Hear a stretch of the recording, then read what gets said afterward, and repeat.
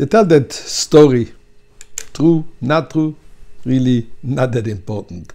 The message is what's important. So the story is about the famous Ansel Rothschild, the first of the entire Rothschild dynasty. Was a very pious, very religious Jew. And he had to go urgently somewhere, and turned out that his coach and coachman were not available. So he just borrowed his son's coach and his driver to take him where he had to go. Upon arrival, Ansel gave the coachman a tip. Coachman looks at the tip and he says, "With all due respect, sir, your son usually gives me a much bigger tip." Without missing a beat, Ansel Rothschild tells him, obviously, he has a rich father.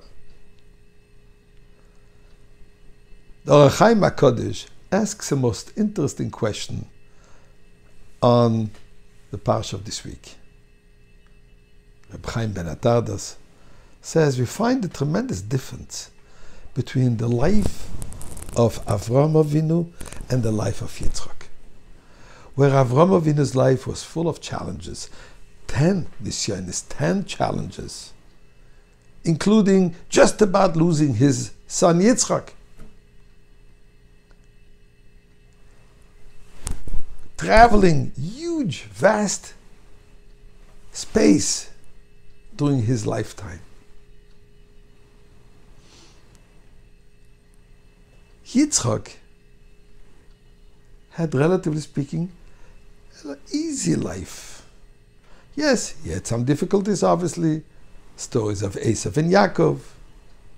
He became blind in the last 57 years of his life. But compared to Avraham, his life was uneventful. So Reb Chaim ben Attar asks the question, why? After all, they were both great tzaddikim, different in their ways of serving Hashem. Avraham served Hashem with love, Yitzchak served Hashem with awe, with fear. But they were both the Merkava Lelakus, the chariot for God. So why such drastic difference in their lifestyles, in their lives? So the Ohr HaChaim HaKodesh says, it's all in the pasuk of this parsha of this week. Ve'ele toildos Yitzchak. Translation, and these are the generations of Yitzchak. But toildos can also mean the life experiences. Ve'ele toildos Yitzchak. And these are the life experiences of Yitzchak. And why were they as they were? Why were they, as we said earlier, relatively speaking, easy? To the point that the pasuk says, "Vayigdal ish holach v'godel at kigodel moed." The man became great, and he grew constantly greater, and he had grown very great. The Torah testifies that Yitzchak had a successful life, so to say. Why was that? Because Avraham holides Yitzchak. Because Yitzchak had the benefit of having Avraham Avinu as a father.